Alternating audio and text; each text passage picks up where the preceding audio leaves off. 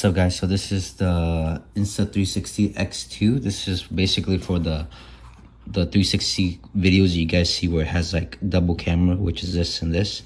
And basically when you have your stick, you just lean it this way. It'll take both sides and you can move around in the app. It's actually a really good camera.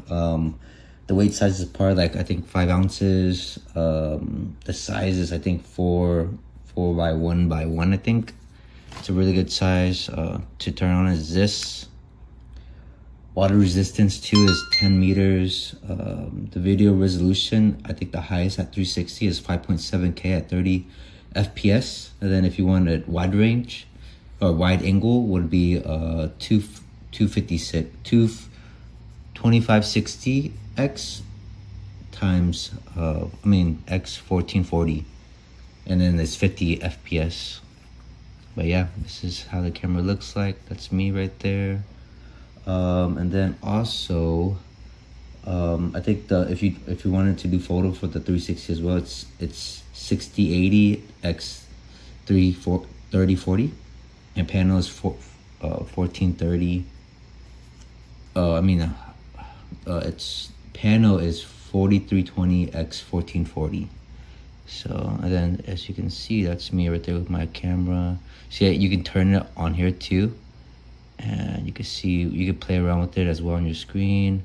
You can 360, you can go this way, you can do auto or manual.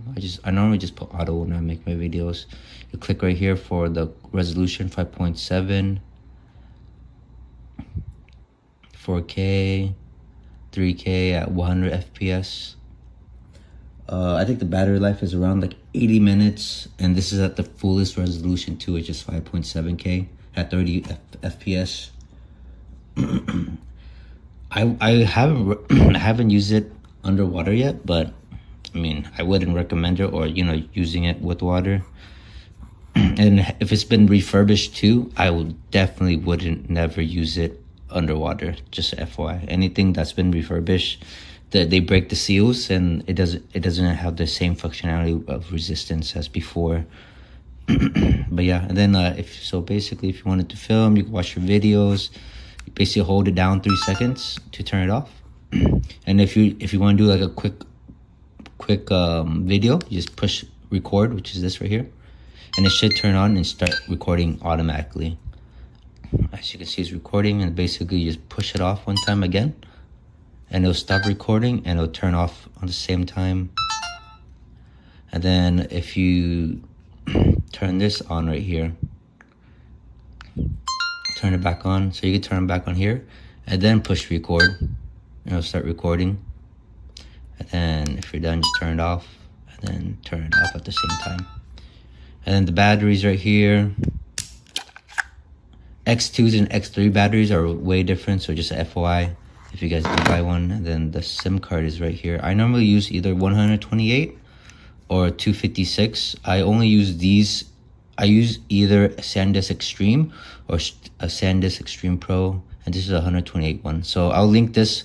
There's a type that you should only use, which is this right here, where it says A2, and then all this. You can't really see on the camera, but I'll link everything at the very bottom of the video. I use this for I use this for biking, snowboarding, and I use this for my electric dirt bike too. So yeah, that's how you put it back in. And then if you guys do dirt bike or snowboard, I wouldn't. Snowboarding is pretty light, so if you go through tree runs, I would get like a one of these bad boys, lens guard. If you go snowboarding through the trees, I did scratch my X3, but these two are the same things. I think this one is more like if you don't want, because the X3 has a bigger screen and this one has a small screen, so it doesn't get messed up so easily, or you won't break the screen, or you won't get scared of breaking the screen. But the X3 and X2 lens are basically the same thing. This is the case. Put it back in. And then to take it off, you push this. And then the charge, where you charge, is the C charge. You just charge it from here. Just be careful if you guys are charging. It does get a little bit hot. I normally just use the USB to USB-C, not USB-C to USB-C. So if you do a slow charge, I would, so it doesn't overheat the inside. But if you're in a rush, I use USB-C to USB-C. And I do use this. As you can see, I'm using it to hold my phone. I do have the Insta360 stick and this stick as well. They're both really good. It has a smooth, stable, invisible selfie stick, and then the fold-out tripod. Yeah, this is actually a really good bundle. I'll link it at the very bottom of the description. But yeah, this is the X2. I told you the guys' specs. Please like and subscribe. Thanks again for watching.